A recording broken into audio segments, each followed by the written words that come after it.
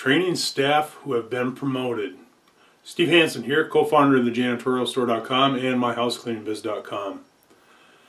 You know, many times when you have a frontline cleaner that's been promoted to a position of, let's say, maybe customer service, a lead person, a team lead, or a supervisor, we have to make sure that we give them the proper training. In many cases, what happens is that the cleaners are promoted and they're not given the proper training that they need to build their skills in that new position. And many times what will happen is that I've seen many times where it's a cleaner being promoted into a supervisor position and they just don't have the skills to be in that position yet. So they were promoted too early. So it's very important that you really groom your people when you're getting ready to promote them or thinking about promoting them. Something that I often would do is I'd always have a conversation with the person, and first of all, just to make sure that they're interested in being promoted. You know, because sometimes when you promote somebody, you know, it kind of goes to their head. And you know, here now they think they got a bunch of power, and they're gonna, you know, use that power against the you know, against the fellow workers. That's happened in the past. So you know, it's very important that when making your selection to promote a cleaner is to first of all make sure that they're ready for that promotion. And like I say, you can groom the person, so you know, start training them early. After you've had that conversation with them as to, okay, are they ready to be promoted? Are they willing to be promoted? Do they want the position? Once you establish that they do, well, now you can start putting a plan together to groom them and make a transition into the new position. That's the other issue, is that many times when people promote somebody, they make the promotion and, you know, within a week's time or sooner, here they are, they're in the new position. So it's always a good idea to make a transition and have a plan. So what you do with that plan is you would actually have maybe a deeper discussion on different areas of the new position, what the responsibilities are, and to find out what kind of knowledge the person has in those areas. Because then once you find that they're lacking some knowledge in certain areas, well, now you can start grooming them and giving them the knowledge that they need to be the best they can be in that new position. I found that to be really beneficial, you know, and it works very well. So just take the time and make a plan to promote that person and groom them into that position. Like I say, if a person is going to be promoted as a cleaner into a customer service person, well, make sure they get the proper training.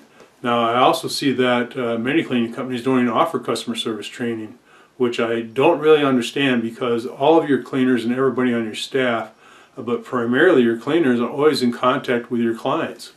And you would want them to be able to carry on a conversation or handle any situation that may arise with that client. And you know, with the customer service training, they can be trained on what to say, what not to say, and so on and so forth.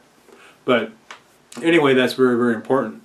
And as usual, you know, you can always find all this training on myhousecleaningbiz.com or the janitorialstore.com. We have all this training already there. So there's really no excuse for anybody to say that they can't give the training or it's not available, because it actually is. But anyway, you have to do that. You have to you know, put a plan together, groom the person, and help them succeed in their new position. Another thing that I'd probably suggest is that make it real clear to the new person that's been promoted that they're going to have to go through a probation period in the new position. You know, so let's say you promoted somebody to a supervisor. Well, let them know that there's a 90-day probation period in that position. So in whatever reason they can't handle the position, or it's just not a good fit, you can pull them out of that position and put them back into their past position. And obviously there would be adjustment in pay and so on and so forth. But that's a conversation you definitely want to have with any cleaner, no matter what position you're going to promote them into. So make them understand that there is a probation period, and you know, they would lose any additional any additional monies or vacation time or anything like that. They would lose that once they were moved out of that position.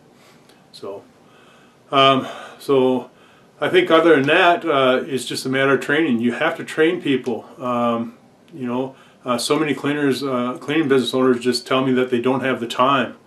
You know, and it's just unbelievable that if you don't have time to train somebody, then, you know, why would you want to keep those people around? There's just no way that they're really representing your business very well. And generally they don't stick around because there is a lack of training, lack of management, and so on and so forth. But in either case, if you plan on promoting a cleaner, just make sure that you give them the training that they need, support them, and groom them into a successful customer service person, lead person, team leader, or supervisor or manager, whatever position it is. But if you do that, you're going to have better success, and your entire team will be much happier, and they'll enjoy working for your business. You have to remember the major reason why people leave a business is not because of pay or benefits or anything else. It's because of management. And if you don't have good management in place, you will start losing people. And that's just something you don't need. You do not want a revolving door. You do not want to have high turnover. That costs way too much money for that to occur. So take the time to train people correctly, put people in the right positions, in the right seat on the bus, and you'll be just fine.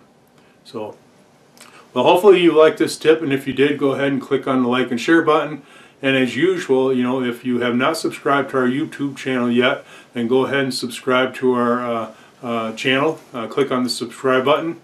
You'll find hundreds and hundreds of videos on how to build a successful cleaning business. So until then, we'll see ya.